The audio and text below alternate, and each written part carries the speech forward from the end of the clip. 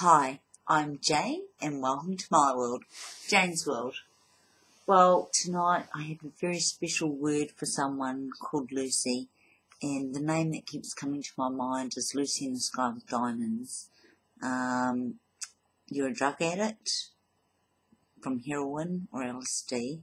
I don't know, the song's going around my head. Lucy in the Sky with Diamonds to do with the trip with LSD. So Lucy, you're from Louisiana, strangely enough, USA, and you like to call yourself either Lucy Lou, but everyone knows your nickname, which is Lulu, and that's your favourite name that you're called by.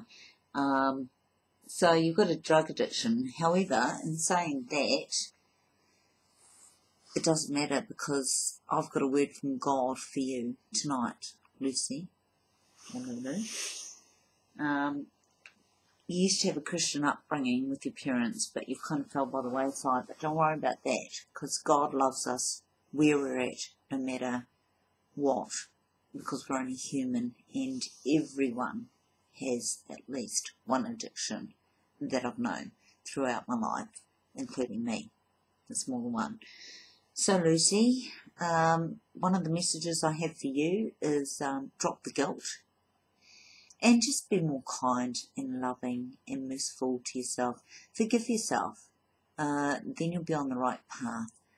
Don't worry about what others say about you. They may think you're hopeless. But I've got to say, drug addicts are human, and so are you. And you have the right to be treated with respect. Anyway, the word I've got for you tonight, which I got from God years ago, I'm not being religious, just spiritual, is Isaiah 54. You read the whole chapter, but tonight I'll just give the key verses that hit me. Okay, Isaiah 54. Sing, O barren, thou that didst not bear, King James. Break forth into singing and cry aloud, thou that did not travail with child, for more are the children of the desolate than the children of the married wife, saith the Lord. Enlarge the place of thy tent, and let them stretch forth the curtains of thy habitations.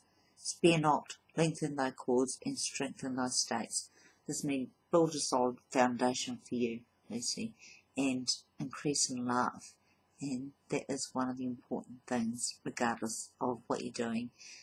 At the base heart of it, increase your love, because you are a very loving, giving person. Okay? For thy Maker is thine husband, the Lord of hosts is his name, and thy Redeemer, the Holy One of Israel, the God of the whole earth shall he be called. For the Lord hath called thee as a woman forsaken and grieved in spirit, and a wife of youth when thou wast refused, saith thy God. So you've been through a lot of rejection, which is a core issue that causes many problems, including drug addiction. I hope I got the words right for this. O thou afflicted, tossed with tempest and not comforted, behold, I will lay thy stones with fair colours, and lay thy foundations with sapphires. In other words, God accepts you for who you are, and he's the one that makes you beautiful. And I like to say this in case anybody condemns you in judgment, because no one has the right to judge anyone. We're all human. No weapon that is formed against thee shall prosper, and every tongue that shall rise against thee in judgment thou shalt condemn. This is the heritage of the servants of the Lord, and their righteousness is of me, saith the Lord.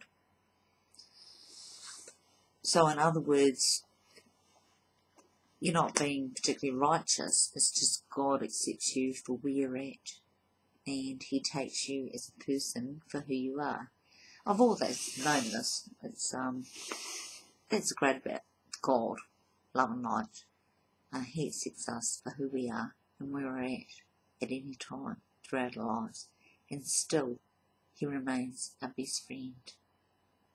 Anyway, that's it for me, signing off. Joan.